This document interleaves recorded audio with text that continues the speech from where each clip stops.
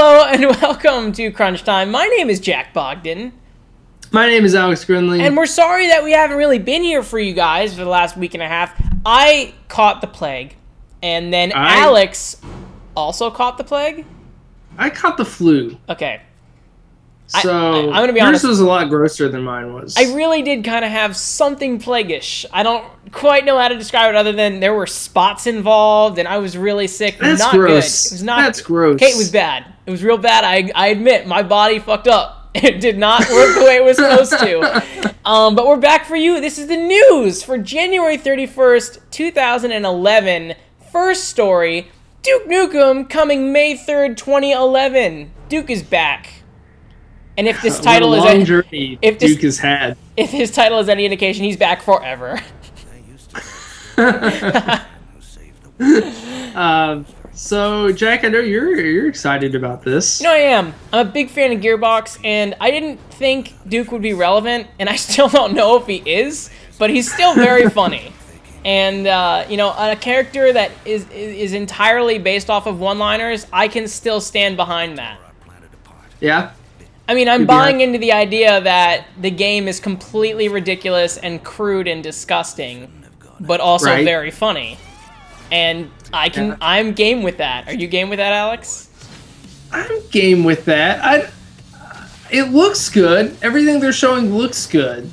But I guess I'm just really curious as to what this game will be like. Would you describe it as a morbid curiosity? It is. It is a morbid curiosity. Duke Nukem. I don't know. I don't know what to expect, Jack. I think that's what's so great about it. It's a complete unknown. Nobody knows what to expect.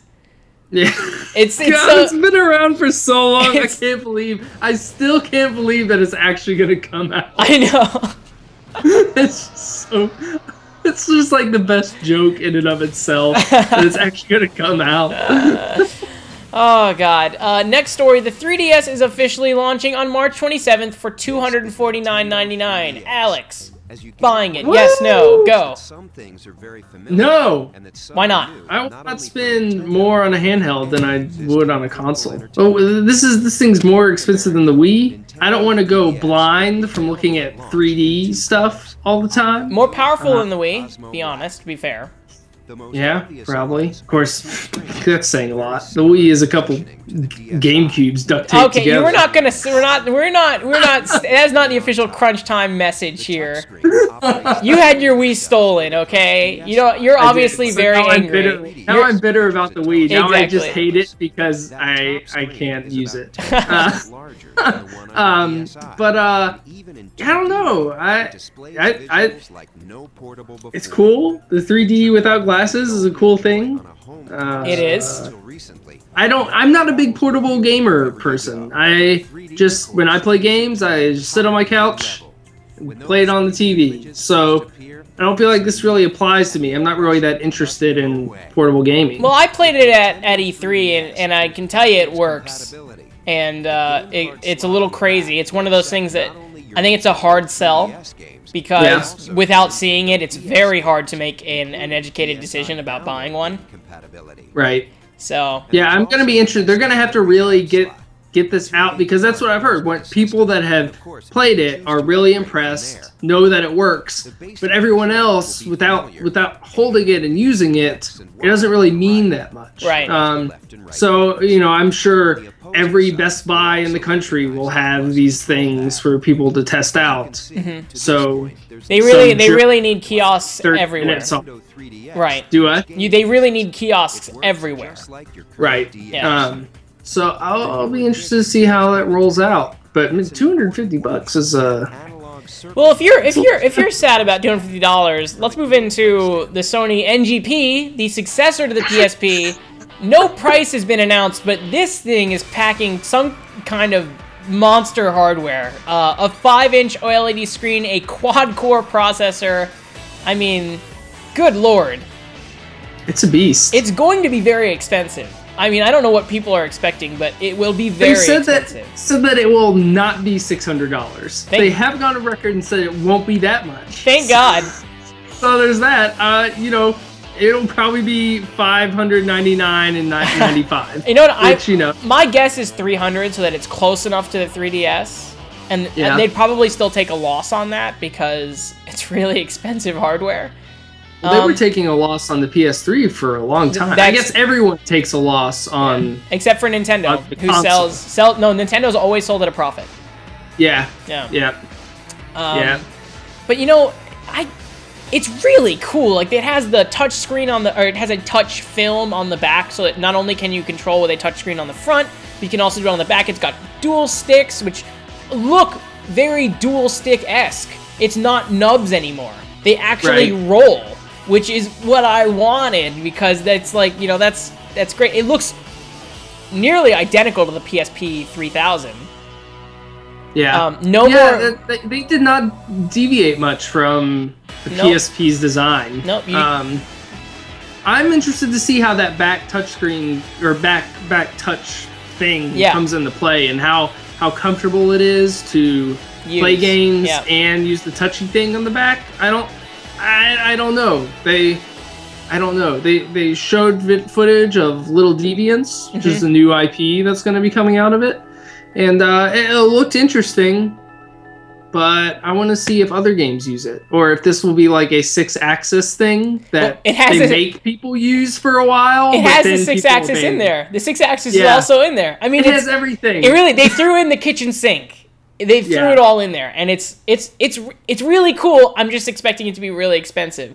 The other thing that they announced really quickly was the PlayStation Suite for Android, which I think is the biggest news out of that announcement, even though people are kind of latching on to hardware. The fact that Sony is going to curate a store, test it on a range of devices, and put it out there on, you know, on the Android marketplace. You'll be able to go and download the Sony PlayStation Suite and download PS1 games, and then in the future, PSP games, and then maybe, possibly, NGP or whatever that console's called, Suite-enabled games, and then transfer information between that, the PS3, the NGP, all of it. Really, really big deal. Especially because that's where I don't think it necessarily hurts Apple, and other than the fact that now Google will have a curated game store from real developers. Really big for Google. But I don't think it really necessarily hurts Apple, because everybody's also already supporting Apple, and there's some really cool software on there. But I think it hurts Nintendo, because now they're just, you know, they're adding, what, a couple, you know, tens of millions, 100 million devices to the potentially PlayStation-enabled lineup. That's huge. That's a really big deal. So that's, you know, it's kind of cool. I didn't expect them to do that.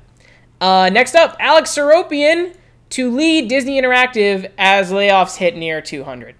Okay, yeah, it started like Alex Seropian's gonna lead. It's a bad story. This is sad. Disney Epic Mickey didn't sell as well as they'd hoped. Tron didn't sell as well as they'd hoped. They canceled the Pirates game. They canceled Armada of the Damned. We covered that story a few weeks ago. Yeah, it's just it's a giant restructuring. They made $2.2 billion in profit, but they were still $768 million in the red, which is a lot. They just bought Playdom for $750 million, I think, so that might have contributed. But Playdom has been profitable, so hopefully, I know that the CEO of Playdom is now in charge of the entire group. But Alex Seropian is leading Disney Interactive.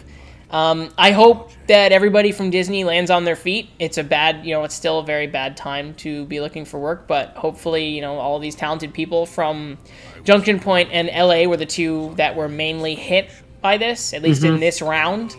So yeah, I wish them the best. And good luck on all their future games, all that, you know. So. But let's end it with some good news. Nearly 1,500 games were made at the Global Game Jam this year. If you don't know what the Global Game Jam is, the Global Game Jam is a game jam where people get together and they make games for 2 full days, 48 hours. And there's a cat, but okay. Can you see this cat? We can't see it on the screen. There we go. So this cat? We made 1,500 games this year in 48 hours. Largest game jam ever held. They are all free to download at globalgamejam.org. So if you want to play games forever, go to globalgamejam.org and see what people can do in no time at all. We actually, Gordon Bellamy and I, and a team of awesome people at Team Feature Creep, we went to USC. We made a game in 48 hours. You can find it at Single Player Game, but it's singleplayerga.me, or on Facebook, it's apps.facebook.com/singleplayergame, so it's Facebook enabled. It's so much fun. The whole game jam experience, it's so amazing. So if you didn't know about it until now, and if you have any skill whatsoever, can you make music? Can you do voiceover? Can you be a graphic designer? Whatever. Get involved next year. It's every year, and we might be doing some game jams or something later than that, but it's every year. Check it out, globalgamejam.org, and so much fun. So worth doing. So that's my pitch. Nice. I had some your pitch disguised as a news story. Yeah, I've never done it before, and it felt so good. Like, oh my god, I can't believe we're on Facebook. Like, oh my god, I can't believe this. It was just so many moments like, oh, this is awesome. So yeah, grab some friends and go make a game. It's really fun. But that is news for the week of January 31st, 2011. My name is Jack Bogdan. My name is Alex Grinling. And you can find more of this show at crunchtimeshow.com and on YouTube at youtube.com/crunchtime. Thanks for watching, and we'll talk to you soon.